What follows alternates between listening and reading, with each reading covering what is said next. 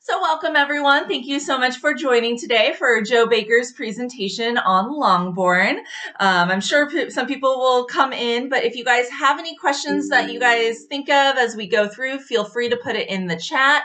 We'll have a Q&A at the end, and then that way if you don't want to forget what your question is, it's in there and we'll get to it. Otherwise, we'll go ahead and get started. So first of all, we'll go ahead and introduce Jo. Thank her for being here today all the way from England. So thank you so much, Jo, for coming. So Jo Baker is the author of 7 novels now, including Longbourn, A Country Road, A Tree, and most recently, The Body Lies. She's also written for BBC Radio 4, and her short stories have been included in a number of anthologies. Her upcoming novel, The Midnight News, is due to be released during the first half of next year, 2023. So she lives in Lancaster, England, where she's joining us today with her husband and their 2 children who are not joining us today. They're downstairs cooking and getting prepared. So thank you so much, Jo, for being here with us. Thank you for having me. Thank you for having me along. Can everybody hear me? Is it coming through? Yeah? Yeah. Okay, cool. So thanks for having me along. It's a real pleasure to be here this morning for you, this evening for me. Welcome to the dim and crepuscular Lancashire winter. I thought I'd begin by reading a little bit from the beginning of Longbourn. There might be the occasional person who hasn't read it. I don't know whether you all know it or not, but I thought it'd be a good place to sort of begin to sort of set the tone and to give a taster if you don't know it or maybe just haven't read it for a while, and it's a good place to begin discussion. So I hope that's okay. Yeah, wonderful. Okay, so this is the UK edition. It's just the one I happen to have with me, but there you go. There could be no wearing of clothes without their laundering, just as surely as there could be no going without clothes, not in Hertfordshire anyway, and not in September. Wash day could not be avoided, but the weekly purification of the household's linen was nonetheless a dismal prospect for Sarah. The air was sharp at 4:30 in the morning when she started work. The iron pump handle was cold, and even with her mitts on, her chilblains flared as she heaved the water up from the underground dark and into her waiting pail. A long day to be got through, and this just the very start of it. All else was stillness. Sheep huddled in drifts on the hillside. Birds in the hedgerows were fluffed like thistledown. In the woods, fallen leaves rustled with the passage of a hedgehog. The stream caught starlight and glistened over rocks. Below, in the barn, cows huffed clouds of sweet breath, and in the sty, the sow twitched, her piglets bundled at her belly. Mrs. Hill and her husband, up high in their tiny attic, slept the black, blank sleep of deep fatigue. 2 floors below, in the principal bedchamber, Mr. and Mrs. Bennet were a pair of churchyard humps under the counterpane. The young ladies, all 5 of them sleeping in their beds, were dreaming of whatever it was that young ladies dream, and over it all, icy starlight shone. It shone on the slate roofs and the flagged yard and the necessary house and the shrubbery and the little wilderness off to the side of the lawn, and on the coveys where the pheasants huddled, and on Sarah, one of the 2 Longbourn housemaids, who cranked the pump and filled a bucket and rolled it aside, her palms already sore, and then set another bucket down to fill it too. Over the eastern hills, the sky was fading to a transparent indigo.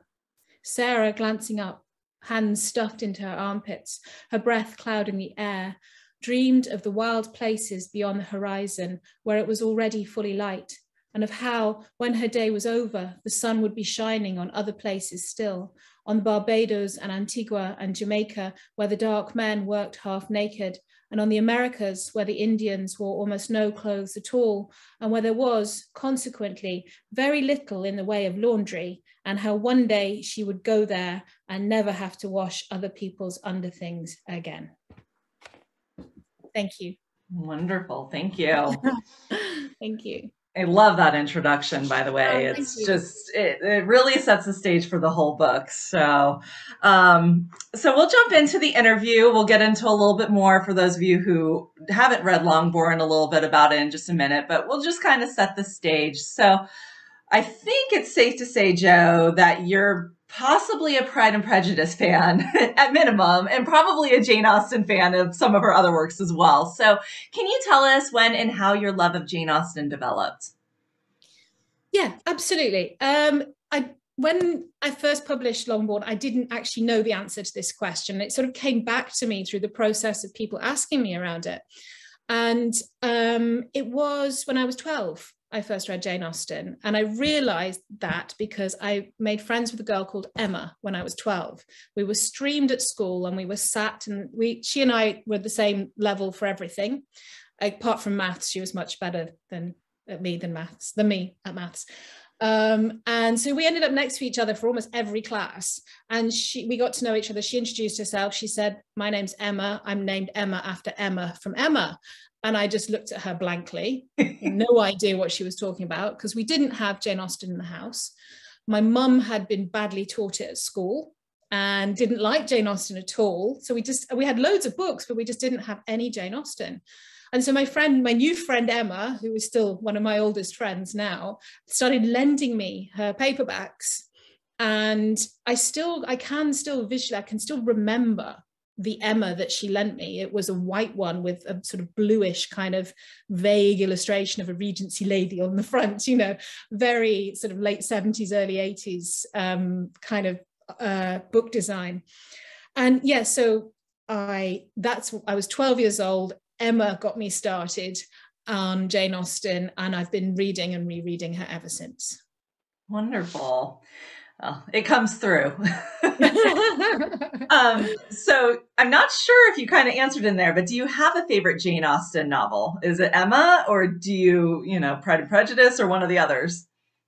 It's changed over time. Like, it's sort of at the moment, like right now, this minute, I think it's probably fairly common as we get older. Persuasion's my thing.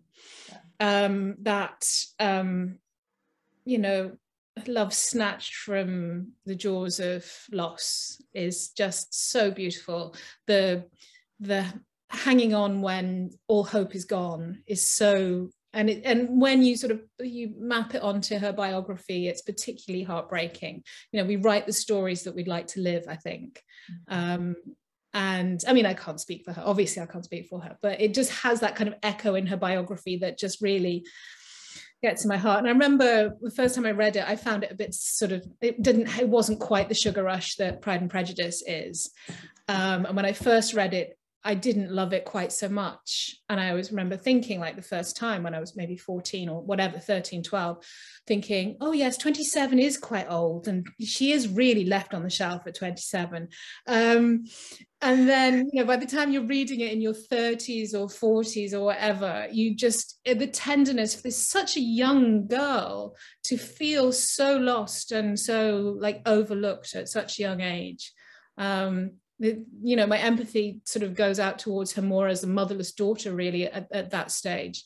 So it shifts and changes. I think that's the amazing thing about Austen, is there's always different ways into the novels. There's always different perspectives and new things to find, and new favorites as well to emerge. Right. No, that's wonderful. Yeah, I think you're right. As we get older, a lot of people do shift toward persuasion. So, Yeah. How about any favorite heroine or hero or minor character in any of Jane Austen's works that just stand out at you, that speaks to you in some way? Do you have any favorites there? Well, I suppose it follows on quite logically from Persuasion, but Wentworth is my favorite Austen fella, if I can say that. And I people argue a good Darcy, and I don't dismiss Darcy at all, but Wentworth's got a boat, I mean, just and the opening out of life, that I don't have any qualms, really. I have questions, and Longbourn asks some of these questions. I have questions about the ending of Pride and Prejudice. I want to know a bit more. I'm not sure. I'd be worried slightly. But in Anne and Wentworth's relationship moving forward, I just see the world opening out for her, and I think that's a wonderful thing. Yeah. In terms of minor characters, I mean, I love that thing. The extraordinary thing about Austen is that feeling that every one of these characters has a hinterland. that you could follow any one of them down the street and into another house and know that there's this whole other story going on there. Everyone has that fully imagined roundedness. Even if you just glimpse them, you know that there's this whole other world that is their life, that you could dive into if she'd so chosen to. And so it's kind of hard to narrow it down.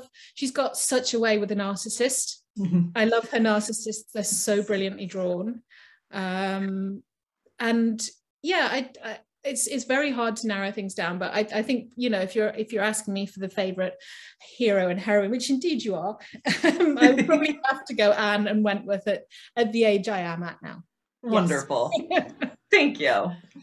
So getting in a little bit more into Longbourn. So for those here today who maybe haven't read Longbourn, which I'd be shocked if there's many of you, but for those that may be there, can you just tell us a little bit about it and describe its relationship to Pride and Prejudice? Sure. Yeah. Hints were there in the opening section, I like to think. I think all of Longbourn kind of is demonstrated to some degree in that opening section. So Longbourn begins before the initiating incident of Pride and Prejudice, just before the arrival of the new family at Netherfield Park, and it ends slightly after the events of Pride and Prejudice. But where they overlap, my story is mapped very closely onto Pride and Prejudice. So the idea for me was that you could overhear a conversation that's happening in Longbourn. You can overhear voices that are being spoken in Pride and Prejudice, that you can open a door and walk into a scene, or a character in Pride and Prejudice will walk out of a scene in Pride and Prejudice and walk into Longbourn. So it's my intention was to map it on very, very closely, but it's not Pride and Prejudice. It's obviously Pride and Prejudice exists, so I didn't need to write, even if, God help me if I could, but it's not an attempt to retell Pride and Prejudice. It's not a version, for me, it's not a version of Pride and Prejudice. It is the term I coined for it is a subquel. It's what's going on beneath Pride and Prejudice, underneath the other story. So below stairs, what I'm interested in are the servants' lives, the servants' stories. So it's not just them glimpsing this other bigger story that's going on, it's them having big important things happen in their lives, and challenges and difficulties and passions and mistakes and endless chores. No, that's a wonderful way to describe it. Yeah, that it's really one of the most interesting, like, Pride and Prejudice adjacent, like, or stories I have ever read. I'm a big fan of it. So how and when did you first get the idea to write Longbourn? How did you get this idea to kind of tell the servants' stories? Yeah. I think with every novel I've ever written, it's a combination of different elements. So there's stuff that's been hanging around for ages somewhere back here, but you don't even know, it just seems completely inert. It's something you happen to know. And there's maybe 2 or 3 of those things you happen to know. And then some other element sort of drips in on it, and it's a catalyst, and it starts to react and starts to fizz. And you start to think there could be something there. There's a thing happening in my brain, and I need to find out more about that. So in this instance, for this novel, it was loving Austen, reading Austen from the age of 12, just making it. It was such a key part of my imagination. I just loved losing myself in those books. I adored spending time there.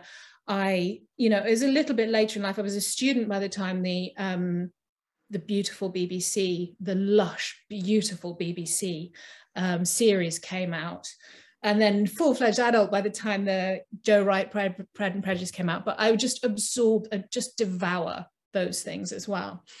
So I loved losing myself in that world. It's my comfort reading. I took Pride and Prejudice into hospital when I went to go in and have my son. I thought I would read that on the labour ward. Didn't happen, but that was the idea at least. So loved Austen, always knew I didn't quite belong there. Like for many people, probably the vast majority of us, if you trace your ancestors back just a little way, you know that there's quite a lot of people in service. And I'd always been aware that my mum's family, her mother and her mother's sisters, had worked in service, because we had bits and pieces around the house that dated from that time. So bits of old silverware and some old prints and a few bits of old sort of crazed china. It was said of the aunt, it wasn't my nanny, my grandma, who collected this stuff. It was her sister Anne, and it was said of Anne that she was no better than she should be. What we don't know is, was she gifted this stuff because she was carrying on with the master, which was one of the suspicions around her name, or was she just stealing stuff? So they were quite small things, so the kind of thing you could imagine you could like slip up a sleeve or behind a, you know, an apron or something. Anyway, so when I was in Austen's world, loving reading these books, I was also knowing I didn't quite belong there, because my family, my ancestry, my roots are in the working class. So it was a bit weirdly, this whole novel came out of the failure of imagination. I couldn't imagine myself going to the ball, but I could imagine myself scrubbing the petticoats. You know, I couldn't put myself in Elizabeth Bennet's shoes, which is the whole point of that novel, is to put yourself in Elizabeth Bennet's shoes. But I could imagine myself cleaning Elizabeth Bennet's shoes. And that was just sort of around. And I suppose I was aware of the presences of the servants, hyper aware of the presences of the servants in the book, because I was rereading it. And I noticed a kind of, so you do pick up on them. There's Mrs. Hill, there's a butler, there's a footman mentioned, there's two housemaids who are mentioned, one of whom gets a name, which is Sarah. But there's also these functions that happen. So it's a form of words. It's like the carriage was brought round, a message was delivered, the meal was served. And all those passive constructions imply human presences in the room who are not being, I know they're there. I sort of like think, I know they're there. My people are in that room. And that's kind of how I can be in Pride and Prejudice, because my people are standing around serving soup. So I could be there, but I can be there on those terms. So there was that kind of awareness. And then alongside that, I just was rereading Pride and Prejudice one time. I wasn't well. I was at home, duvet, sofa, you know, comforter and sofa kind of day. And I got stuck on one line in Pride and Prejudice. And I remember just going absolutely just staring at it. And I was no longer in the story. And I was just staring at this line of text. And it's the run up to the Netherfield ball. And we all know the weather's been dreadful. The roads are thick with mud. The footpaths are impassable. There's no way the Bennet sisters are going to head out in that kind of dreadful weather.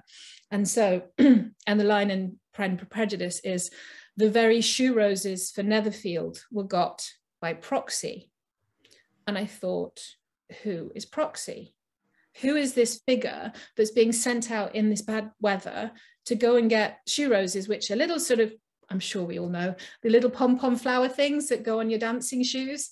So absolute fripperies, completely inessential, just like fun things that the girls want to have. Proxy has to go out and fetch them. And my question was, how does she feel? Very soon she became she, and very soon she became Sarah, because that was the one name I had for a sort of young presence in the book. How does she feel about going out in this weather to fetch these frivolous things so that other girls can go and dance at a ball that she has no hope of attending? So that's how it sort of came together out of a sort of bunch of disparate stuff. And then that one line that was the catalyst, really, the little drip of something else, that was the catalyst that made it start to fizz.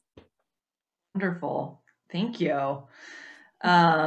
Which that kind of answered my next question, so I'm going to pass that one by. I'm so sorry. That's okay. I was going to ask you about your family history, but you told us all about it. So, so writing a novel based on another author's work is obviously a daunting task, especially when it's a classical author, especially when it's Jane Austen. So, how did you approach writing Longbourn, and what were challenges that you faced as you were in the writing process? Yeah, I was relatively lucky, I think, because I was completely oblivious to it all. really. First of all, I didn't know about any of the spin-offs. Some of them didn't exist at the time, obviously, but it was only when I went to check if someone else had already used my title was that I realized how many other people have also written around Austen. It wasn't something I pursued before. So I was oblivious of that. I didn't have a publisher, so I didn't have anyone sort of breathing down my neck about it. I was between contracts. I was just writing it for my own pleasure. It was something that it was a place I wanted to spend time. As I was sort of suggesting, this is somewhere I would love to be. And these were terms on which I could be in that place. And I've always felt that writing is just like a more intense version of reading. So for me, it was almost like a reading experience. It's making this world up. Such a fangirl, such a ridiculous fangirl. It's just a kind of sort of elaborate piece of fan fiction, really. So because it was kind of private and quiet, and sitting in the corner of a cafe in Lancaster, just doing it for my own amusement, it didn't really have any exteriority. It didn't have any sense of what will anybody say. Also, up until Longbourn, I'd published four novels, but very, very quietly, handful of reviews, handful of sales, and wasn't used to any attention. So just didn't really think about attention or being noticed or anything. It was literally for my own fun, really, that I was doing it. And it was really only, so in some ways that really just removed a lot of the challenges. It was just me, in the same way as you might pick up a craft project or a sketchbook or something like that. It was me doing this for my pleasure and entertainment. And it was only when I sent it to my agent. Well, what happened was, it was this time at 2012. So this time, 10 years ago. And my husband said to me, November, he said, you do realize this time, next year, he said, this next year is the 200th anniversary of the publication of Pride and Prejudice. And I put my head in my hands and wailed, because I hadn't noticed. I wasn't paying attention. I'm not a numbers girl, and I just thought, if I don't get it finished before that, I am just going to miss the moment. I mean, to be honest, I don't think it would have been a problem, but at the time it felt like everybody's just going to be overwhelmed with Austen. Nobody's going to be interested. I was wrong about that, but that's how I felt at the time. So I rushed to get a draft finished. I've been just working away quietly by myself. And then I just thought, well, I'll just get it in and see what Claire says. And I sent it to Claire, and she was really, really, Claire's my agent, really excited by it, and started sending it out. And then we got a bit of an old bidding war going, and then the international sales started coming in, and I just got a little bit hysterical and, and kind of unplugged from everything. It just became, I just felt absolutely overwhelmed by it, and the noise was too big, and people had lots to say, and not all of it was nice. And this was often before people had read it, and in some cases before it was even published.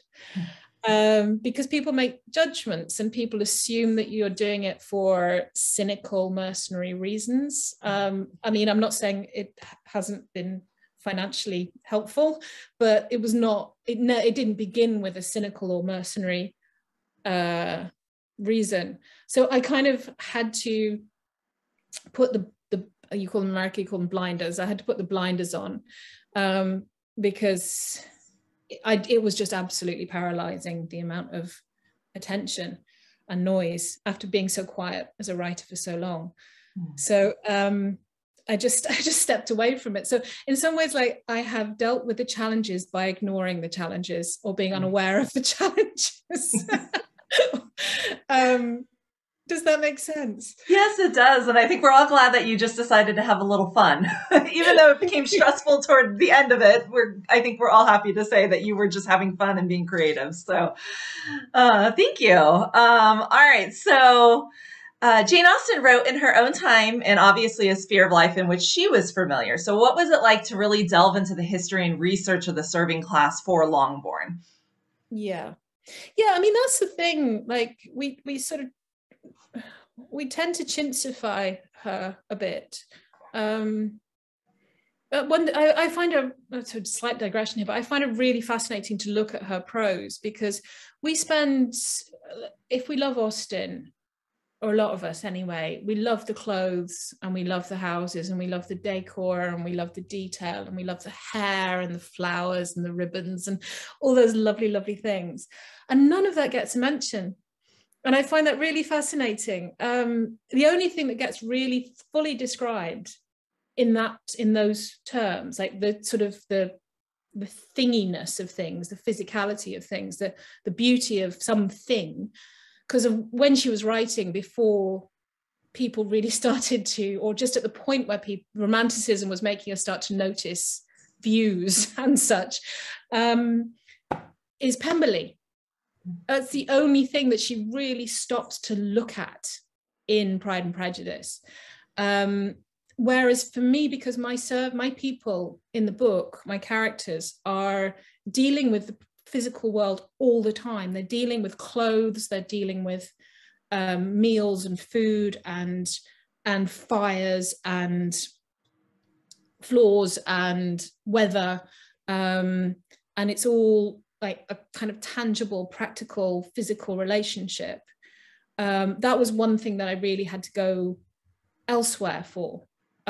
So that involved a combination of things, really. My research is usually sort of, for everything I do, it's kind of like, I suppose, sort of 3 or 4 different layers. And there's the obvious kind of wide sweep of history thing you just have to do to know what's happening when, more or less. And then there's the more sort of specific, so you can get few fantastic books about domestic life in the period, or servants' lives during the period. Amanda Vickery and Carolyn Steadman have done amazing jobs of collecting what evidence there is, the laundry lists and the diaries and the letters, and, very often talking about servants rather than being written by servants, of course, because of literacy issues. And then I did some practical stuff, like just trying out techniques around the house so that I would know what that was like. Though obviously I've got limited access to, we went for when we were really broke. Me and my husband were he was a playwright. I was a PhD student. We had no money. We had no washing machine. I used to hand wash quite a lot of stuff when we were first together. And so I'm sort of used to that kind of thing. I've done that heavy washing, but by hand, which is quite weird to admit to a bunch of strangers. Sorry. But it did, you don't know you're doing the research at the time, but it all life sort of feeds in. There's another thing, the use of tea as a cleaning product. First of all, you can mop with tea, not everything, just wooden floors. And the tannin brings out, it brings them up beautifully, and it's mildly antiseptic as well. And tea leaves, and in our old house, I remember my little boy watching me strewing tea leaves around the floor, and he was absolutely just like jaw dropped. It was like, Mum, what are you doing? Just making the place, like throwing what appeared to him to be dirt around the house. But that gathers up dust. It lays the dust, so when you sweep, it just sort of comes together rather than poofing back up in the air and then just settling again. So a bit of that practical thing.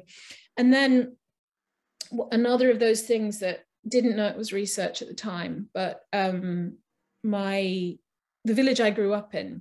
So I grew up in a village, which, in a way just kind of helps set you up for that kind of limited sense of the sort of small social world thing, and everybody knowing each other and in and out of each other's pockets, with dining with 4 and 20 families, that kind of thing. And my best friend at the time, Ruth, was the vicar's daughter, and they lived in this rambling Georgian vicarage, and it was all, you know, there's not that much money in the Church of England. Famously, the curates, you know, never have any money, but the vicars don't really either. And the vicarage was very underdone up, you know. So this was the 1980s, but they still had this huge echoing kitchen with like a little, you know, the range was still there, the big old metal cast iron range, but with a little electric cooker plugged in beside it, you know, and big scrub table. And then outside there was the old sort of yard area and the stables and all the little different sort of buildings that would, like, there was an old necessary house. And there was an old apple store and a coal store and all these different storehouses. And there were at the stables, at the back of the stables, there was a ladder that you could get up to the stable loft, but you weren't supposed to because it was dangerous. I think a little bit of that crept into Longbourn, the places you're not supposed to go to. So that house, the vicarage, became, when I was writing the book, I started to sort of realize that I was thinking about that house and channeling how that house was laid out and the different, what these call offices, the, you know, the kitchens and storerooms and stuff like that. And for me, I sort of, it wasn't intentional, but I sort of became aware that that's probably about the right level for Longbourn House, which is just the biggest house in the hamlet. It's not as fancy as Netherfield Park. It's way, way less fancy than Pemberley. And it's thought that Longbourn, the house in Austin, is modelled on the Steventon parsonage that has been since destroyed. And so it just sort of feels about right for the level, the sort of the gentleman's residence and the vicarage. It all just sort of seem to map over each other. So does that answer your question? Yes, it does. Yeah, no, I like that there's, you know, the academic side of the research, but also a practical side. Not every author does that. So that was really fascinating. So kind of continuing a little bit with the research, was there any really interesting rabbit hole that you went down? Because I know when you research, you know, you can go off on all sorts of tangents. Yeah. Was there anything that you went down that didn't make its way into the novel that was just really fascinating or interesting to you about service or servants in that era or just the era itself? Yeah, I did get quite sort of absorbed by the sort of just stuff that wasn't appropriate for context. So you sort of realize if this household is this size, then they won't have this or that or the other, or they'll be managing in this way, you know. So I remember finding out that big households often had a special dog that would go around in like a huge hamster wheel by the fireplace, and that would turn the spit in front of the fire. And I would have loved to have got a little dog in a sort of like hamster wheel turning a spit to cook the Sunday roast for Mr. Collins, but I couldn't justify that little dog and the hamster wheel and the spit, so that never got in there. And I spent quite a lot more time trudging around the Peninsular Wars in the middle section of the book, and was coaxed back a bit from that in editing, because it just went off on too big of a digression on the war adventures. But I think that's the thing. My process of writing historical is sort of, I'm constrained, or I put this constraint around myself that it has to be something that people are encountering. I don't want to have this sort of sense of you arrive in the room and everything gets described in the room. It has to have a kind of a filter of consciousness. So what matters to Sarah is limited by her, you know, her immediate concerns, and she wouldn't feel the need to tell you about certain things, but would find other things really, really important. So in some ways, I'm forever shedding stuff or pushing to one side stuff that I do know, but isn't right in her voice or doesn't fit with this particular point of view. So it feels a bit like blinkers. You've got to sort of keep it sort of within their perception. So in some ways, that's why I wanted to go off on those different trajectories to, you know, the war and other places, to sort of step outside the bubble, the sort of the metafictional bubble as well, but the bubble of Meryton and Longbourn. Right. Well, we're going to get into some questions about you stepping out of that bubble, but I do have kind of a more personal question about the Regency era and service. Since your family historically was in service, if you were a servant in Regency area, is there anything that you think you would actually find rewarding about the job, or what do you think you would just despise if you were setting yourself in your character's job and role? In Sarah's role, specifically in Longbourn House? Or just any of the characters, or if you just put yourself back in the Regency era as a servant. Yeah. I think I would enjoy the clothes, but they wouldn't be my clothes, which I would find difficult. And I also think probably I've not actually worn Regency gear. You'd have to be tiny to get into that stuff, but even replica stuff I haven't really you know, worn. But I imagine the discomfort of wearing them probably, you know, balances against the beauty in some ways. I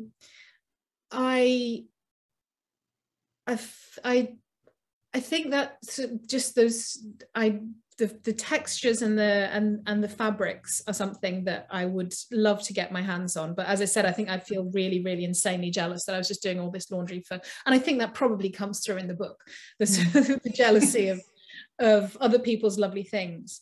One thing that I think I would find service very, very hard, honestly, because my politics rebel against it.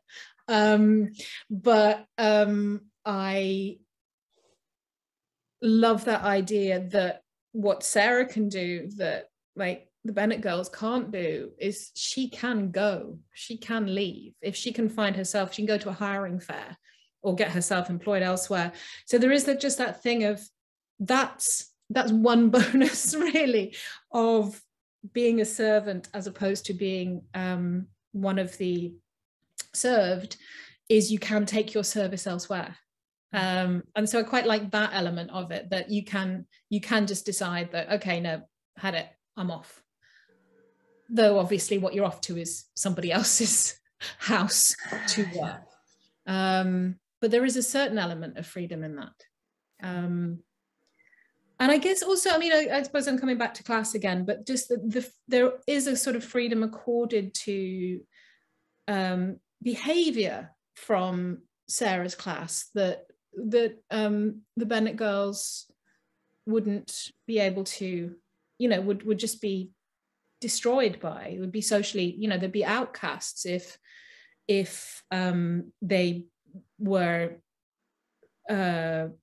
if they behaved in the ways that were perfectly acceptable. I mean, I was shocked. This is part of my research. I was shocked to find that it was perfectly acceptable for working people, for the woman to turn up pregnant at the altar, visibly pregnant, not a bother, completely normal. In fact, if she didn't get pregnant before they got married, you might decide to dissolve the engagement because obviously something wasn't, you know, that. So that, for example, and that's like contemporary with people like, names will escape me, but I'm thinking of Mansfield Park. Is it Mariah? I can't remember. But, yeah. So, you know, that's her life is over. She's just got to go and, you know, just, you know, she can't be accepted back into society. Right. So that's quite interesting. For me, I found that very interesting, in the sense of that there being sort of some liberties accorded to the soi-disant lower classes that are not accorded to certainly women of the upper classes. Right. All right. So we'll kind of get into some of the not changes that you made, but some of the different angles that you looked at. So starting with just some of your characters are portrayed a little bit more harshly just compared to the original text. Not that some of that stuff isn't in the original text, but you bring it out more.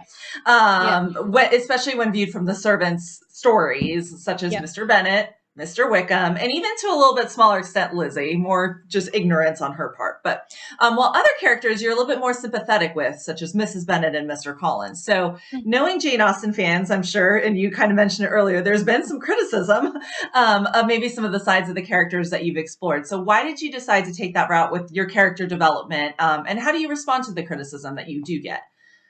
Well, I respond to it by ignoring it. Good for you. Because it's not valid, but just because there isn't time in the day, and there are more books to be written. So to answer the second part of your question first, to answer the first part of your question, for me, it's just a shift of perspective. Mm-hmm. So, and it's also just finding little bits in Austen and pulling them forward. And I think Austen is quite hard on Mr. Bennet. She is quite hard on him. I just pulled away a little bit further at those threads, that thing of marrying his agents, his accountants or his agents or his solicitor's daughter or something like that, who was pretty. And just was really the current Mrs. Bennet, obviously, but when she was a pretty airheaded girl. And how, I don't know, I suppose I'm just asking moral questions around that stuff, like, so he marries the wrong person and then just treats her horribly for the rest, just mocks her, digs away at her. Obviously, a lot of it just goes over her head, but that doesn't, so Austen notices this stuff too. Austen's talking about this stuff. But I maybe just pull a little bit further at, like, why is that relationship so bad? Why is it so toxic? And suggest something that did happen quite a lot in the era, those relationships. Mr. Collins, oh God, I feel so badly for Mr. Collins. All he is, he's 25, again with the, like, once you pass the characters' ages and look back, he's just a boy. He didn't have a great time at university, he didn't make many friends. It's not his fault he's half educated and awkward, and we'd all love to be as sparkling and glittering and brilliant and beautiful as Elizabeth Bennet, but we're not. And all of us have got, or at least I certainly have, a bit of a Mr. Collins inside me, who's just person who says the wrong things, I think that there is that side to a lot of people's characters. We can't all be, in the way that fictional characters can always have the right word, deliver the line perfectly. In real life, we're all a mixture of all this stuff, and I just empathize so much with him and his awkwardness. And I think particularly when you remember what, as Austen does, that he's 25. And I think to some degree it gets a bit blurred out by the adaptations, because we consume those with, I consume those with great enthusiasm, but because in the Pride and Prejudice one, again casting, not Pride and Prejudice one, the BBC one, cast much older. I forget the actor's name. He's brilliant, but he must be 40, 35 at least. And it's Tom Hollander, I think, in the sorry, the Joe Wright version, yeah. And so again, like, he's not ancient by any means, but he's not 25, and so someone who's not grown out of their awkwardness is someone to be a bit more awkward about than someone who's still just going through their awkward phase. So yeah, and I also, like, sorry, I'm rabbiting on here, but, like, again, I sort of feel intense sympathy. I suppose it's just from so many rereadings of Pride and Prejudice, rereading them to sort of read the stuff that isn't there as well, but breaking those spines to, like, shreds. But Mrs. Bennet, I think, I'm approaching her as a mother myself rather than as a teenage daughter. When you shift that perspective from the first impressions, the early draft of Pride and Prejudice was written when Jane Austen was, what was she, 19? I think so, somewhere around there. And, like, you know, maybe she completed it when she was 19, in which case maybe she started it when she was even younger. And to me, there is just that sense of a slight, risky saying this out loud in Austen context, but there is a slightly teenagerly approach to Mrs. Bennet in the writing, in that sense that it's just like, oh, mum, everything is excruciatingly embarrassing. Whatever mum does, it's like she's just the most embarrassing creature on earth. And she is, because she's written as such, but just that way into the character, that decision that this woman is the most embarrassing thing she will always say the worst thing. She will always humiliate you in front of your friends. This is teenage girl's version of what a mum is. And, you know, once you've passed that and you're past the teenage phase and you're looking back and you're still rereading your Austen, you can see, and this is the genius really of Austen, or as part of the genius of Austen, that you can sort of see it from the other side, and you can see that there's more to her than that, even if she's not she's not a glittering wit, but she does mean it comes from love, it comes from concern, it comes from very real awareness of what life is like for unmarried women. So yes, I don't know, have I answered your question? Yes, no, I think you have, definitely. Lots of concern and empathy for minor characters, I think. No, I love it. So one of the other things that you address is a little bit of the seedier sides of Regency England. So to me, one of the most disturbing scenes is when Sarah actually observes the soldier being flogged, which of course Catherine and Lydia kind of mentioned in very brief passing in Pride and Prejudice itself. So why did you actually choose to include this scene and really delve in and give detail about it? Sure. Because it's horrible. It's, you know, it's really, it's a really horrible thing to happen to a person. And it's part of normal life in this world. And it's glimpsed in Austen. And it's one of those moments that you're just reading, well, for me, just rereading Pride and Prejudice and just going, excuse me, what? Like, someone's been flogged, and you start to think about what the reality of that is. And the girls can just mention it offhand. I mean, it's telling you about their characters. When Austen has them speak about it flippantly, that's them being flippant. But it just made me pause. And it's just one of those little, like, I wanted to think more about what these militia, these young men, who they are, what they do, what their life is like. Because in Austen's novel, they are eye candy. they're romantic possibilities. They are, you know, they're men in red coats looking hot. But I just started, because of that line, and she set me all the clues, to be fair, the clues are all there. That line made me think, like, okay, so what is the reality of this? And aside from just like the fact that that's permanent scarring, like, and massive trauma, and potentially, you know, if you get infected, death for that soldier, just unpicking that side of that world and thinking about the reality of that. And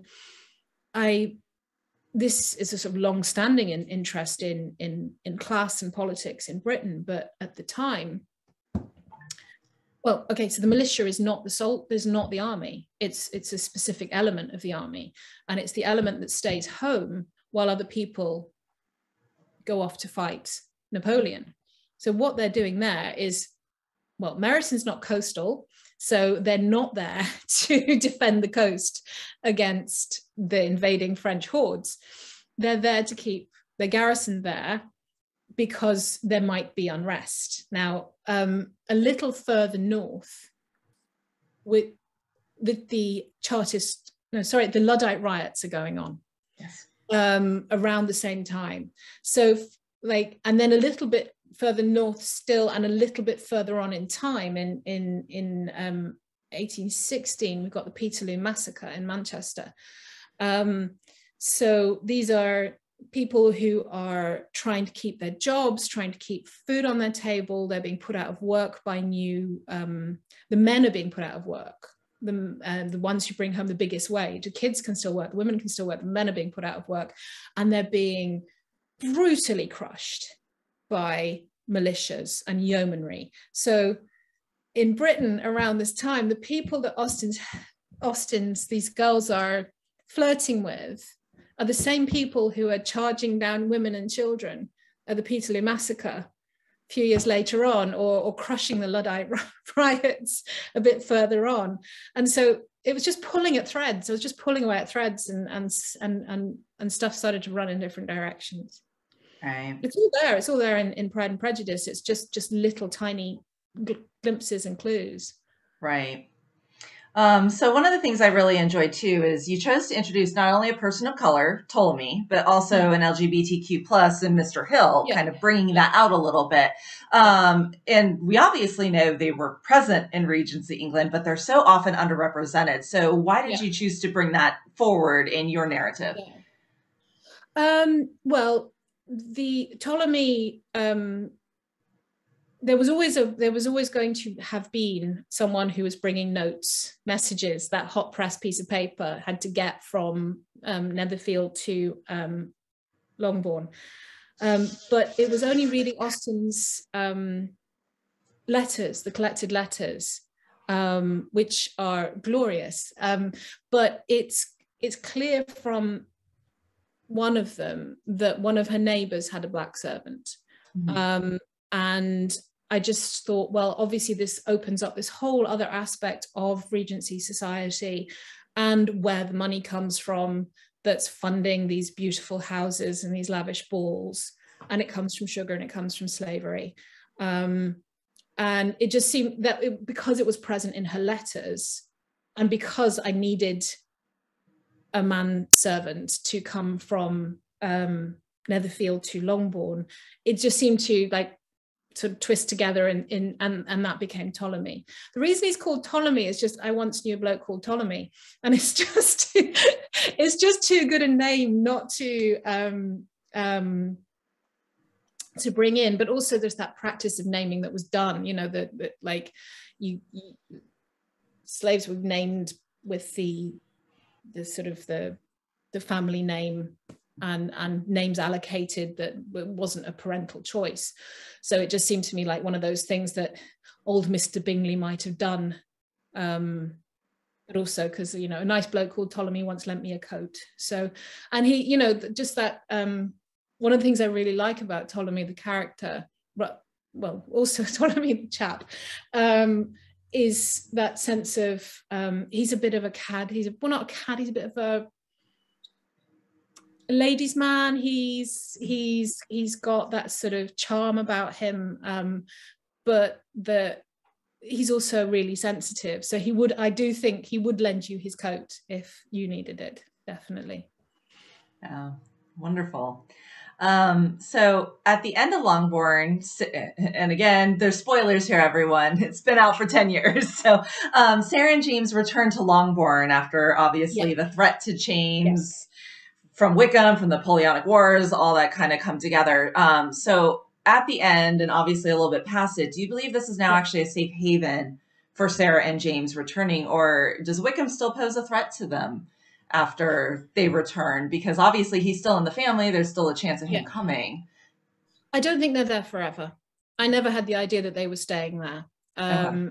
And there were drafts that followed them in much more detail, but and there was a draft, in fact, the first version, that I sent off to my American editor ended with Sarah climbing the stile out of grounds of Pemberley and going looking.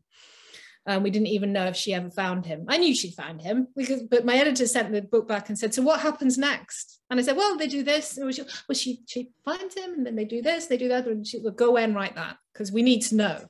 So I wrote that, but I wrote it much more lengthily than the version that you've got. And I don't know if this is showing you too much of behind the curtain and the little person playing the organ, but I had to pare away a bit at their ongoing lives, but I had this very clear sense of how they would live and how they'd have to live.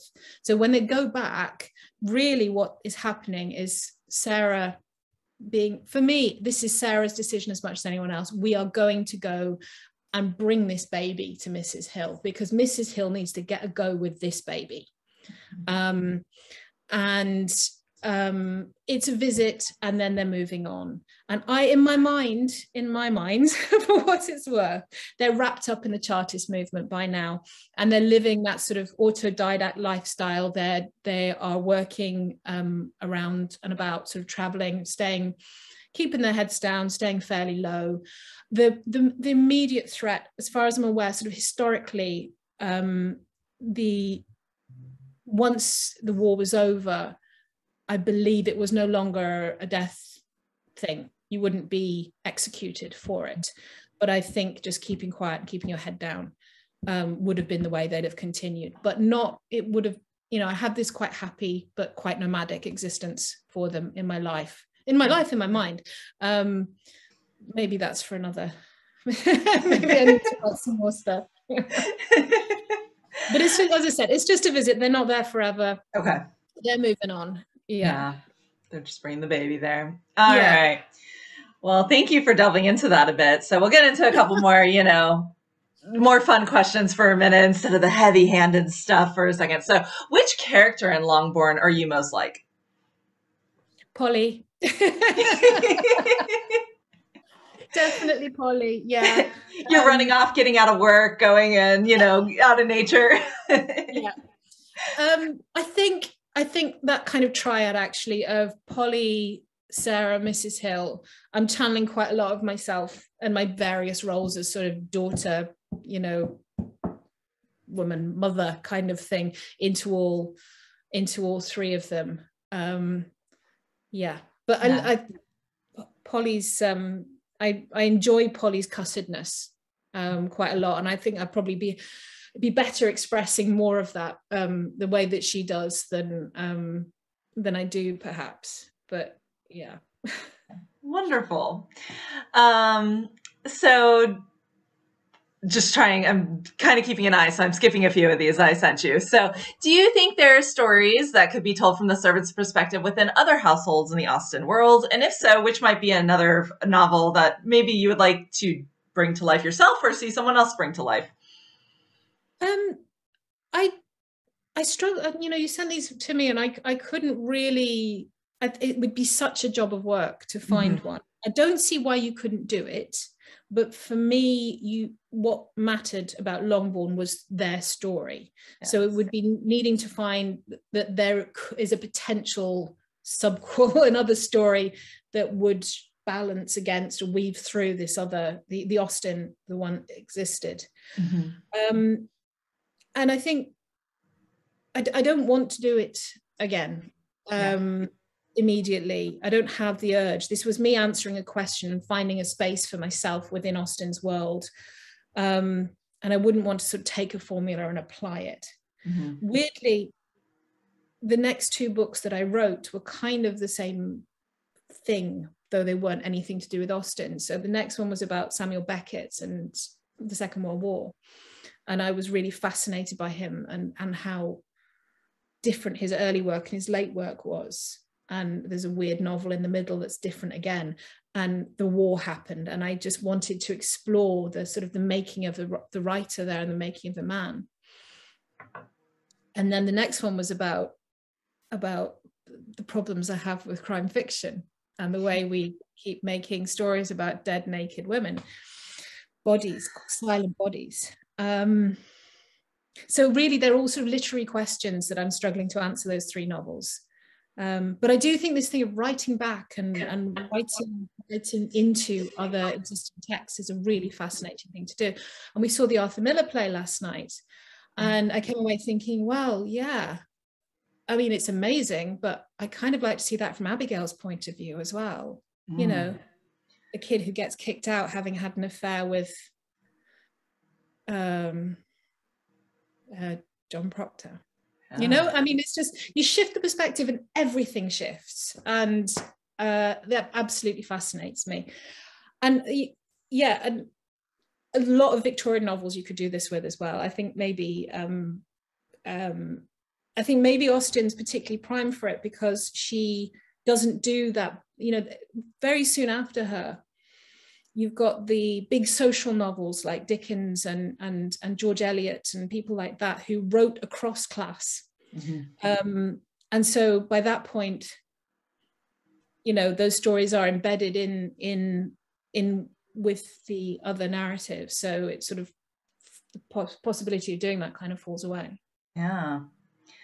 All right. So I'm not sure if many of you guys have heard this, and I'm hoping I'm not overstepping anything by asking, but what can you tell us about the upcoming adaptation? I don't know if it's film or TV of Longbourn, because it is up on IMDb. I don't know whether it says it's in production. So what news can you share with us, or is there any news that you can?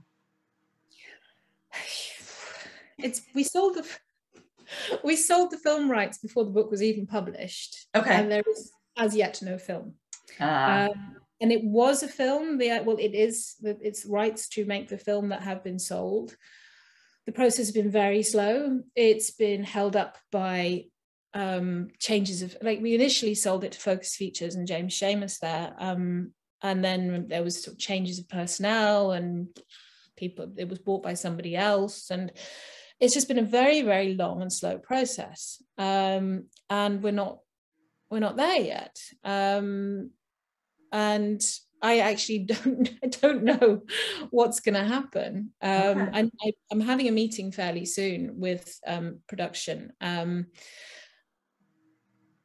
You know, IMDb will be updated at some point, and then probably I will know at the same time as you what's going on. It goes through waves of being extremely exciting, absolutely thrilling, and you think, yes, this is going to happen, and maybe they'll let me be in the background wearing some scruffy, like, you know, maybe a peasant or something in the background, or one of the matrons at the ball, you know. And then it just goes into these longers, these silences, and COVID's hit it, Brexit hit it, because it's a co-production with Studio Canal. And when a French company came on board, I just thought that was the coolest thing ever, that like a Parisian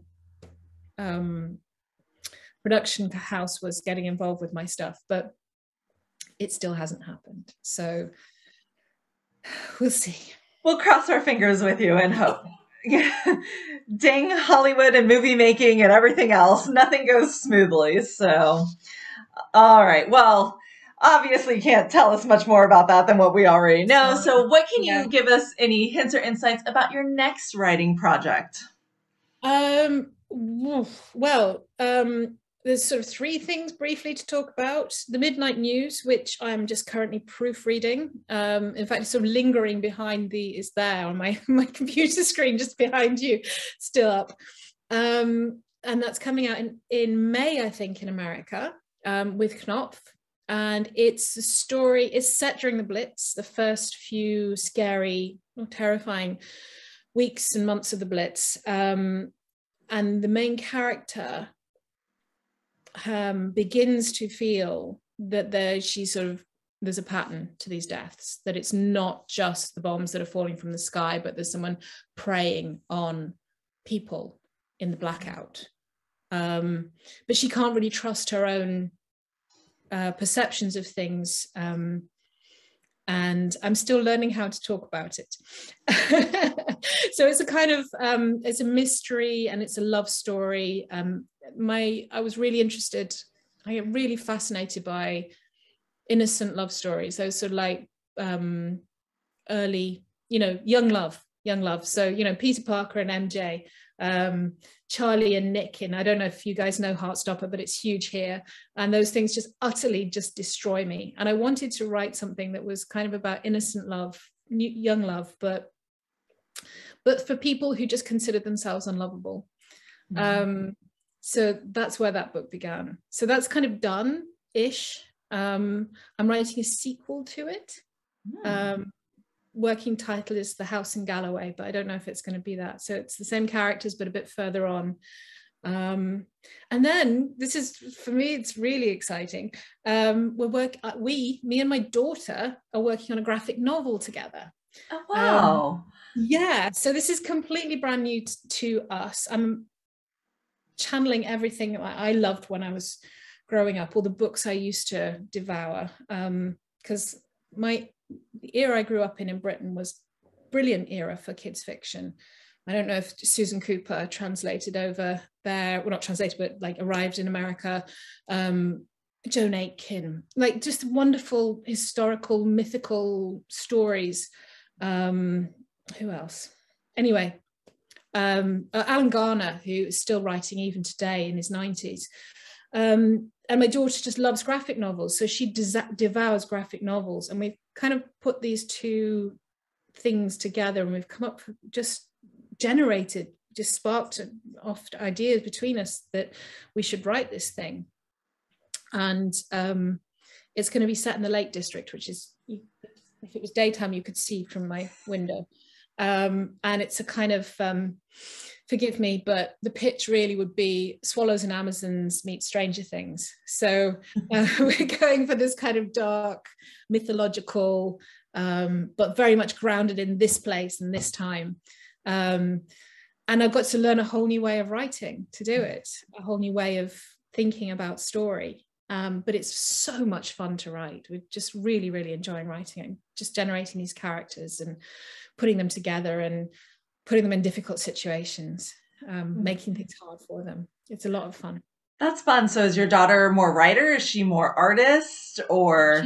She's a visual. Okay. I mean, she's 14. She's not like, she's still a kid. We're working together. I don't think she'd end up drawing it. I think we'll need to get an artist, like a professional involved. You know, she's got exams. So at this point, we're just sort of, I write stuff, she draws stuff, we compare, she reads what I'm writing, we do mood boards, you know. So again, a bit like with Longbourn, it's like a fun craft project that we're doing together. And if by the end of it, we've just had a nice time, then that will be plenty. So, you know, either way, it's good. That's a lot of fun. What a great little bonding between the two of you. All right. And then last but not least, before we open up questions to everyone else, and again, feel free, start putting stuff in the chat. Can you tell us how people can follow you and your work, what social media you're on, your website? Do you have a newsletter, anything that we can follow you and what your upcoming stuff is? Yeah. I'm not really massive. I'm hints of this throughout. Like I tend to avoid. I'm an avoidance type. You can find me on Twitter. That's where I mostly am, but I'm now considering leaving Twitter just because of what's going on. So, but currently on Twitter, and it's just at Jo Baker Writer. But you'll mostly find me complaining about trains and the current government here. But yeah, but you can say hi there, and like I do post about work, and people sort of share stuff. Like, you know, book stuff happens as well there when I'm not complaining about trains. So yeah, Twitter. All right. That's the best place to find you. Wonderful. All right. So we'll go ahead and open it up for questions because we're just a little bit after 11. We'll keep it no later than 11:30 here, 7:30 your time, so you don't miss your husband's dinner that he's making for you right now. Good for him. So I'm going to pull up the chat here and just see if we have any questions that people popped in. So we got some nice comments going on. Here's a question from Carol. She's asking, of course, since Persuasion is your favorite, did you watch Netflix's recent version of Persuasion, and what was your thought on it? You'll have seen by the cringe that I didn't. I don't know if you did. I saw the trailer and I decided not to. I think a lot of people decided not to at that point, so... I'm sure it was a lot of fun if you'd never read the book. But like it just felt so off. Like the sort of kooky manic pixie dream girl version of Anne. It just didn't. I couldn't, and I didn't. Sorry. Yeah, that's okay. It's not every adaptation is for everyone, and that's all right. So it's like a waste of good frocks and lovely houses, really. No. But you know, it's not. And as I said, it'd probably be a lot of fun if you'd never read the book, and if that maybe just pulls people in, and then they pick up the book afterwards, then that's a good thing. I agree with you. That's what I kind of think about adaptations that I don't like. Yeah. Hopefully, maybe it brings somebody to Austen and the source material. So. Yeah. All right, so we have a question from Holly. She would love to know more about the expansion of Wickham's dastardliness, because of course you go to a little bit more. He's so bad. She's got that in all caps. So I'm curious about the decision to make him the villain in Longbourn and make him even worse than, again, hints are there in PMP, but worse than even Austen kind of showed him. He's not just a cad, he's a creep, isn't he? Yes, he is a creep. That's putting it mildly. It was because, now obviously legally and sort of psychologically or intellectually, these distinctions didn't exist in the same way at the time. But looking back, maybe being a bit presentist about things, if you look back and you see the age of the girls that he preys on. Now obviously, when we're talking about Georgiana? Yeah. No, that's not her name, is it? What's her name? Georgiana Darcy? Yes, it is Georgiana. Yeah. I was just having my brain just kind of scrambled with Jane Eyre there for a minute, and I got wondering if I was talking about the wrong characters. So Georgiana is 14, I believe, when he tries to elope with her, and that's really creepy. And it was, again, it's just like, as with so many aspects of Longbourn, it was just that little clue, the age of the girls that I don't know how old Mary King is. I think she's probably a bit older, but he's got no compunction, no qualms about preying on very young girls. And in that, it could be read as fortune hunting, just pure and simple, but it could also be read as something even darker. And that's what I did. Sorry. and how old was Polly again in the story? 8? 7? No. She was older than that. Yeah. She's okay. I can't remember exactly now. God, sorry. That's okay. I would say she's maybe 13 or something like that. Okay. It's still young. So younger than Georgiana, younger than Lydia still. Yeah. She's a young teen, basically. Yeah. Okay. There's another one in here, another one from Holly. She also would love to know more about the decision to explore so much of James's life abroad. It's the one part of Longbourn that really has little grounding in Pride and Prejudice, other than obviously the Napoleonic War is going on in the background. But well, it was that. I mean, I did, and I had to cut it back, but I did go there, and it's where Austen doesn't go, but the whole of the world that Austen's operating, that her fictions operate in, is constrained by European war, but it doesn't intrude into the novel. It constrains, it surrounds everything that's going on, but it's more or less unspoken.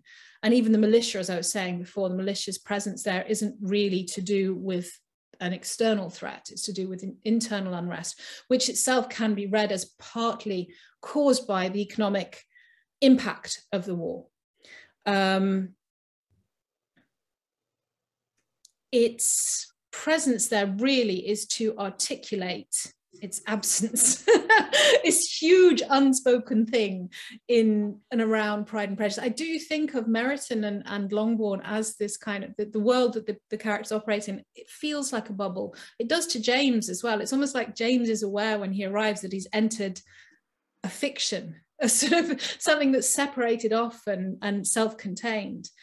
And it's almost like its very absence in Pride and Prejudice is what made me want to go, hello, look, this enormous flipping thing is happening. This huge thing is happening. It's massive and it's destroying people. And it is, transforming lives in hideous ways. And as every war does, producing a generation of traumatized young men. And so that's why I did it. And I think the thing is, like, I can understand that it might annoy some people that I did it, but you know, there are other novels are also available, you know, and can be written. It's just these are the things that fascinated me. Really, Longbourn is subtitled "These are the things that fascinated me" and close brackets. But it was that you know, something that isn't being said. The elephant in the room, the big sort of warlike elephant in the room, got to, you know, lumber around for a bit in the middle of this novel. And I remember thinking, as I sort of got to that bit and started to write it, that I got to that bit and you turn the page and it was like I wanted to put a bomb in the middle of this, like this safe world. Like there was a bomb that would go off because, gosh, if anyone's monitoring Twitter, Zoom for potential terrorist language, I just really stuffed myself, haven't I? In metaphorical terms, I wanted to explode that world because that world was, you know, surrounded by all this bloodshed and chaos, and it doesn't intrude into it. So that's why. Yeah. Is that okay? Yeah. It's your story. Yes, it's okay. This is it. Got a question from Diana on the chat. She said, do you imagine that Mr. Bennet and Mrs. Hill continue to be companions, sitting in the library in the evening, sharing a glass of wine and conversation? And does Mrs. Bennet know about them, and what does she think of it? I don't think they get on terribly well anymore. I think they maybe have moments of sort of melting or reduction of, you know, there are moments when they sort of have to come together because of their connection and the sort of the aftermath, as it were, of their connection. But I always imagined, as everyone in Pride and Prejudice also seems to imagine, that Mr. Bennet would go first. And so that, in fact, in my mind's eye, I can more imagine sort of, I don't know if this would work with the entail, but I could imagine Hill and Mrs. Bennet being companions more than Hill and Mr. Bennet.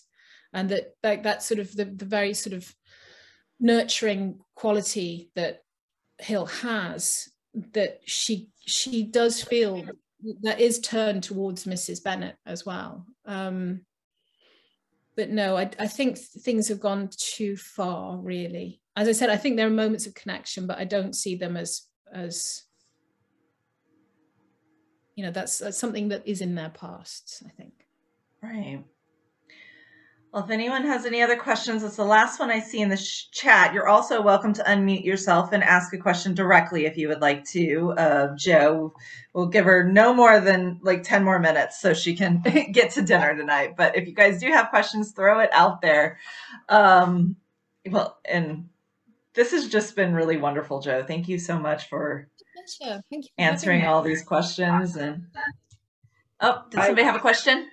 I would just like to say how much I enjoyed this talk and how much I really enjoyed the book. I read it maybe 5 years ago, and it kind of went over my head, but I went back and read it more closely this time. And I found the part about James being in the war, it's almost so painful that I had to kind of skim through it because of the details. It was well written, but you know, some things that just kind of upset me. The question I had is about the ending. I just couldn't understand why they would come back to Longbourn. You said something about they wanted to give Mrs. Hill a chance, a go at the baby. I didn't catch that from the reading. I guess I need to go back and reread it. But why would they come back there, and what would their future be? Because most of the children are gone. They don't need any more housemaids. What would she do there? Well, exactly. They're not staying. The idea is that they live a fairly itinerant lifestyle, which is fairly normal. So traveling tradespeople, right? You could just move on from town to town and work and move on and work and move on.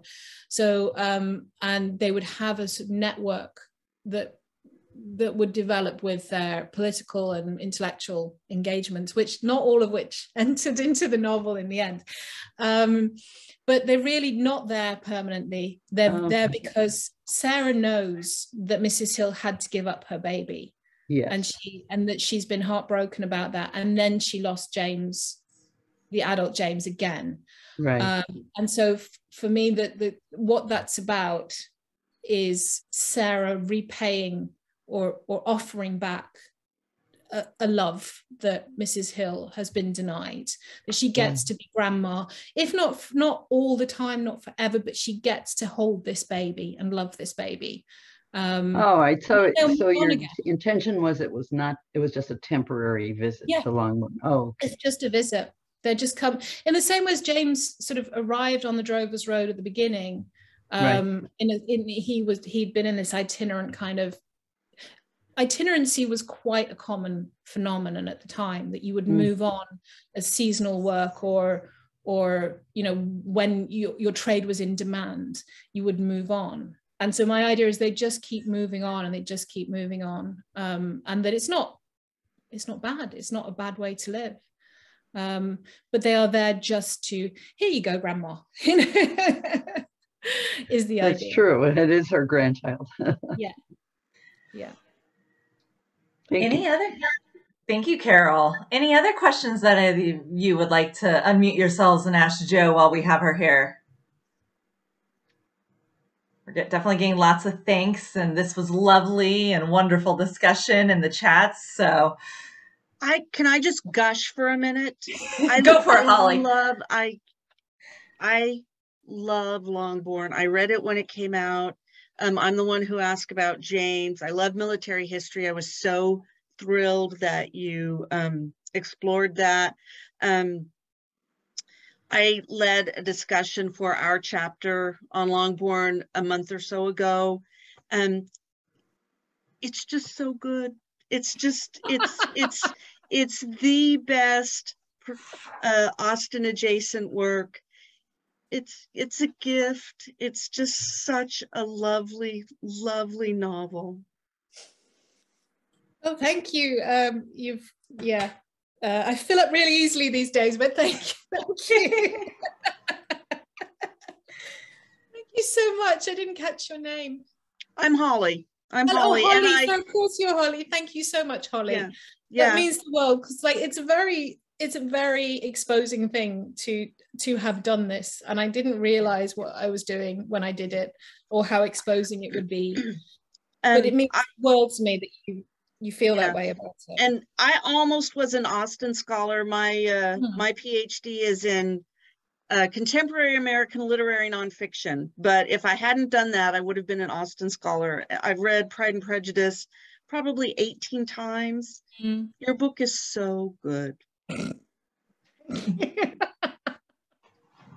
Thank you so much. You're welcome. Yeah. We do have another question in the chat. We'll end it with this one. Kylie is unable to unmute her mic for some reason. So she loved the decision to make Mary more of the overlooked Bennet sister than the ugly duckling. Why did you make that choice? Yeah. Again, I think it's just a shift of perspective. I just had this notion of what it would be like to be that middle child, and to have this, the local beauty, Jane, and renowned local beauty, and this sort of sparky, still beautiful, always still beautiful, but the brilliant, sparkling wit of these amazing pairing of elder sisters that you can't, oh my God, you're so amazing.